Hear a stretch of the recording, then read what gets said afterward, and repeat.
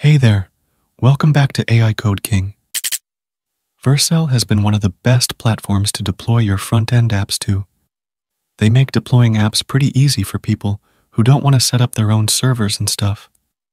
But Vercel is pretty pricey, to say the least. Their lowest pricing tier costs $20, in which you can only deploy a front end and nothing else. If you want to use a backend or DB, you'll need to use something like Supabase, DynamoDB, and some AWS Lambda functions, which will obviously increase your cost even more. And even if you pay it, you'll be locked into their ecosystem, and if they increase the prices tomorrow, you won't be able to leave them because of their walled gardens. Plus, even if you keep paying for it, the costs can never be static, because if someday you get a high amount of requests, the Vercel costs are going to scale just as high as the visitors. So, I don't want to keep paying for something that is very high in cost and provides you very low value for the cost, and even if you pay that cost, you're still locked into keeping paying them. In comparison, a DigitalOcean droplet, which can easily handle a NextJS website, costs only $6, which is $14 less than Vercel's pricing. Plus, if for some reason you don't want to use DigitalOcean, you can just remove that instance and deploy to a new VPS that you like.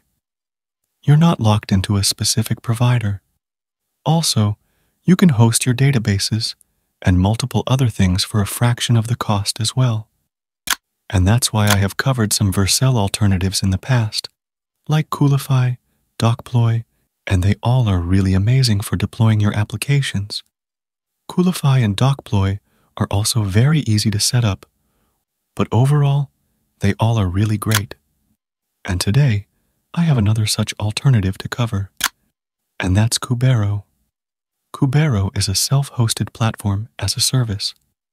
It enables you to deploy applications within a few clicks, which is pretty amazing. It also has a pretty cool web interface. You can create continuous deployment pipelines with it, which means you can easily get the newest version of your application deployed by just pushing the code to your GitHub repo. You also don't need to Dockerize your application with it, as it has some inbuilt build packs. So, you can just connect your GitHub repo and get it deployed easily. It also has cron jobs features, so you can set up cron jobs through their UI as well. You can also deploy some of the common applications like WordPress and Grafana with just one click. You can do this via their pre-made templates. You can also deploy your databases with it by just one click, which is pretty cool. For complex applications, you can also deploy Docker containers with it as well. If we look at its underlying technology, then let me tell you that it majorly uses Kubernetes, as implied by its name. If you don't know about Kubernetes, then let me give you a speed run about it. Kubernetes is an open-source container orchestration system for automating the deployment, scaling, and management of containerized applications. It was originally designed by Google and is now maintained by the Cloud Native Computing Foundation. Kubernetes provides a platform-agnostic way to deploy, manage, and scale applications that are packaged in containers, such as Docker containers. To simplify, if you know Docker, you'll know that Docker containers run on a single host machine, which means if the host machine or the container crashes due to some reason, your whole application could go down.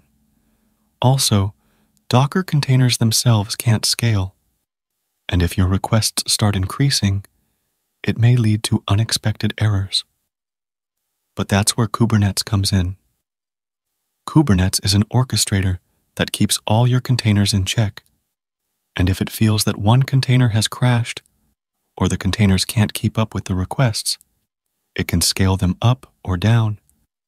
It can also self-heal your containers by replacing containers and multiple such things. So, that's basically how it functions. Now, let's get it set up. First, we'll need to install Kubernetes. To install it, come to Kubernetes Installation Guide, and over here, you'll see the commands to execute. Execute these commands one by one, and it will get installed. Now, we'll need to install Kind. To install Kind, come to this page, and under this Installing from Release Binaries section, copy this command and paste it in your terminal. This will get Kind's CLI tool installed. Once done, come to Kubero's GitHub page. Now, scroll down, and you'll see this command. Go ahead and paste it in your terminal, and the Kubero CLI tool will be installed. Now, go ahead and run this Kubero install command. Now, you'll see an interactive shell over here. I'll recommend using the default settings by just hitting enter at each step. You'll also be asked if you want to configure it to automatically create instances for your cloud providers via their API. So, if you want, you can use that as well. Anyway, you'll also be asked for the username and password to set for your web UI. So, make sure you note it down. Then, at the last step, you'll be asked for your domain, or else it will be installed on localhost. Once you have gone through all the steps, you'll see that Kubero is successfully installed. Go ahead and open it up, and you'll see this login screen. Get yourself signed in by entering the credentials you just created, and you'll see this screen. Now, over here, you can create a new pipeline, and over in the left, you have the other menu options as well. The first one is the Templates option, where you'll find some pre-made templates to deploy some common applications easily and within seconds. Next is the Add-ins option, where you'll see the databases options that you can add to your applications. Then, there's the Settings option. Here, you can configure multiple things about your server and deployments. You also have the Pod Sizes option over here, where you can change the size of your Kubernetes pods to be deployed. There is also the Buildpacks option, where you can add your own build packs over here. Then, there's the Templates and Notifications tab. Now, let's deploy our application. Go to the home page. Then, click on the New Pipeline button. Now, enter your application name and domain name over here. Now, I'll be deploying this GitHub repo. So, I'll enter this URL over here. Now, in the build pack, choose whatever you want to use. In my case, it's a NextJS application, so the Node.js build pack will work. Next, over here, you'll see the environments you can create for your application, like staging, production, and others. I'm only using the production environment here. Now, save it. Once done, you'll see this pipeline on your home page. Now click on it. Now, over here in the production environment, click on this Add button and over here. Now, you'll see a similar page over here as well. Now, enter the app name over here and enter the domain. You can also turn on HTTPS over here as well. Now, over here, enter the GitHub repo URL. And now, over here, you can also turn on or off the auto deploy option. Anyway, once that is done, you can set up your environment variables over here. You can also set up your scaling options over here. This will allow you to set up your auto-scaling features and default machine size and type.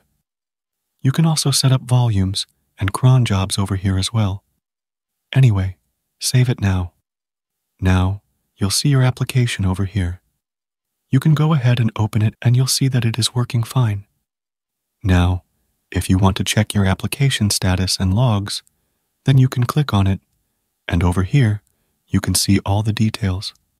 Pretty cool. Now, if you want to add a database like MySQL, then you can get it added by going to the Edit option, and over here, click on the Add-in option, and over here, select your database. Once selected, enter the credentials, and your database will be created. So, that's how you can set up your applications with ease, just like Vercel, without any big price tags. You can go ahead and start using it in seconds, which is pretty cool. You can also configure it to use with multiple servers, which is also cool. Let me know if you'll be using it or not in the comments.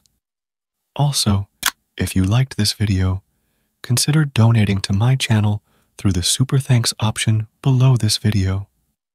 Also, give this video a thumbs up and subscribe to my channel. I'll see you in the next video.